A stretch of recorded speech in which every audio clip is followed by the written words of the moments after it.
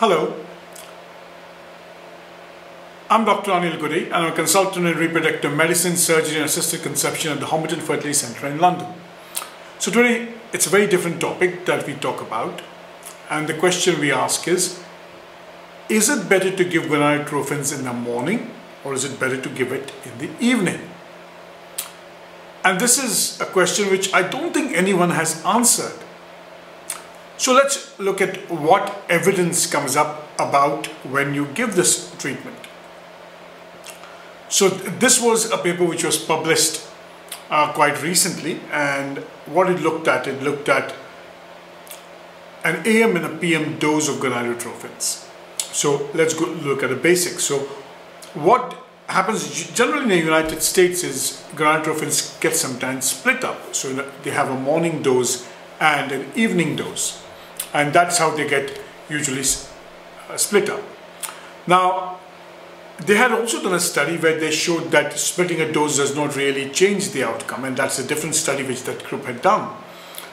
Now, we also know that if you see one of the earlier talks, that if you give a single dose of 300 of FSH, then after that single dose here, E2 levels are sustained for approximately 24 hours.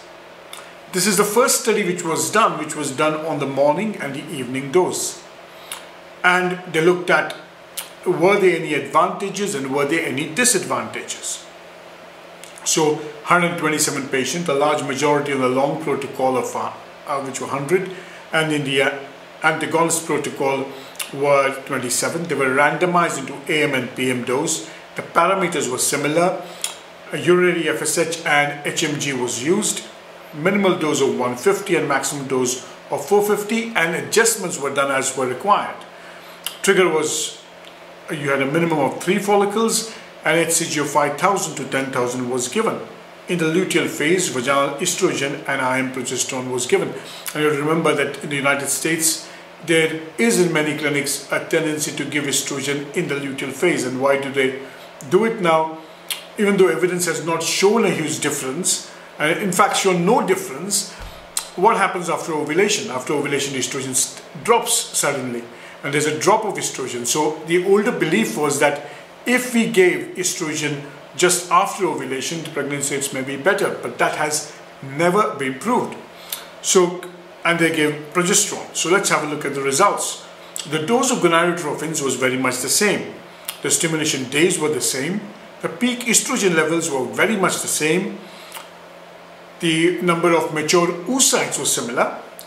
Have a look at the biochemical pregnancy rate, and the clinical pregnancy rates were slightly higher in the morning dose group.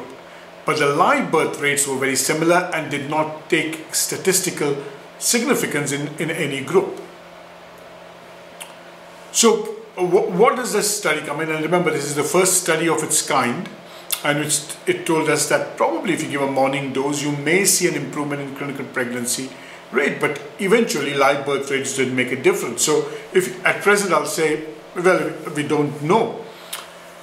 We also know that if you have a look at their E2 levels, the E2 levels were slightly higher in the AM group, and there is a reason.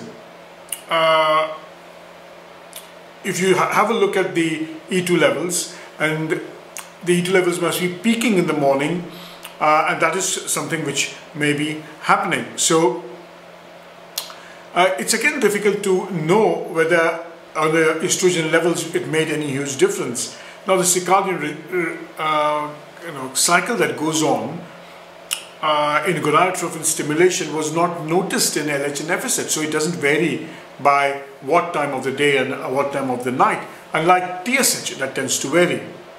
And again, if you look at the twinning rate was slightly higher in the PM dose. This study may have multiple criticisms, but what it tells us that it doesn't matter when you give the dose. It doesn't matter if you give an AM dose or a PM dose, and statistically your chances of pregnancy may be very much the same. Even though in this study the tendency towards a clinical pregnancy and a pregnancy rate went higher with an AM dose, I don't think it makes any difference when you give this. So why did I present this paper? And I generally presented this paper because it's a common question asked, and a common question which is asked is, when do we give these injections? And again, the similar question get asked is, when do we give the antagonist? Do you give it in the morning and then do you give a 12-hour gap between the antagonist and the analog trigger? And there are so many misconceptions that occur. And I think in the next lectures I will talk about how the analog trigger works and how the antagon cycle influences the LH, and how it doesn't make a difference, but that's for a different lecture. That's a far more extensive lecture. So I hope you've liked this talk. Again, share it and spread it so that we just disseminate whatever new we will learn. And if you do come for the course in 4 weeks' time, you're welcome.